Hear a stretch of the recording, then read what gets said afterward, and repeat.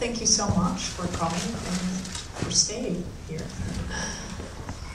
Sorry, I didn't say your name, because I think it's better if you say it yourself.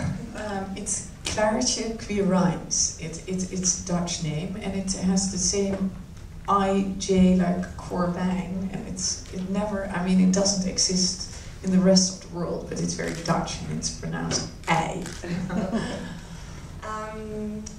I think you're a friend, or you were a friend of Anton before you shoot this movie. When and where did you meet?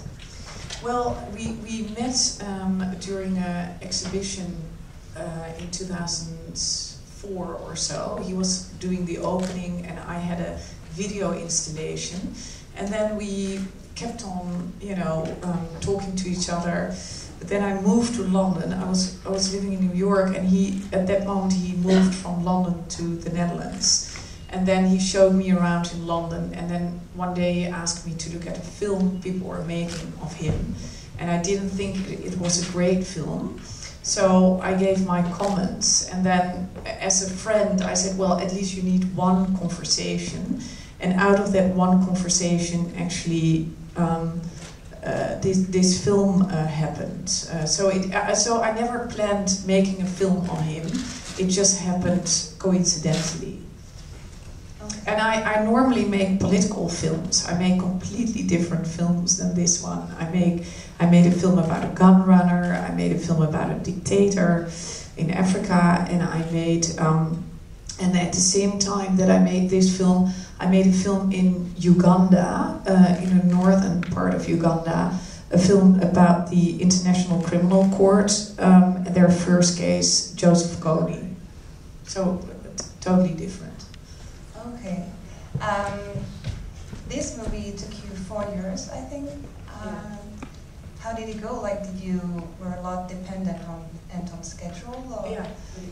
We would talk a lot, and he would always inform me about his schedule. And his schedule is really hectic, and he doesn't know where he's gonna go all the time, unless he films. Then he knows that he's for 3 months in one place. But in general, he has a complete hectic schedule, and I think we all.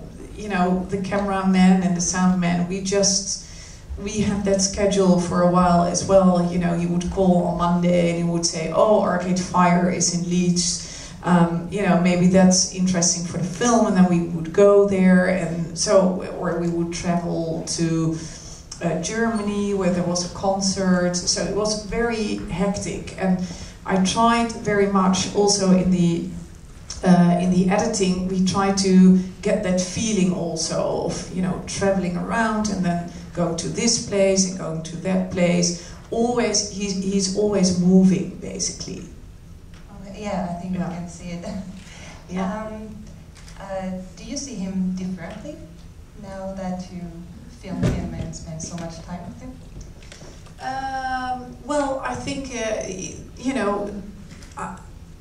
it was very hard for me to actually found the film. Normally in my other stories, these are very dramatic stories and with always a lot of confrontation and drama.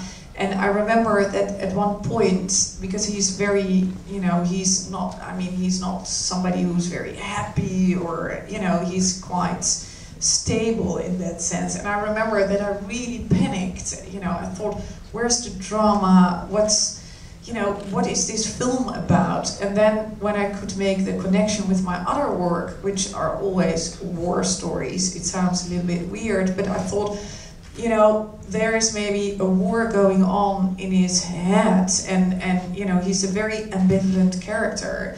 So he has one side, but then at the same time he has a completely different side as well. I think he's, on the one hand, he's looking for artistic recognition, but then he's very commercial as well, which is I can understand. Well, I've never done commercial work, but if you always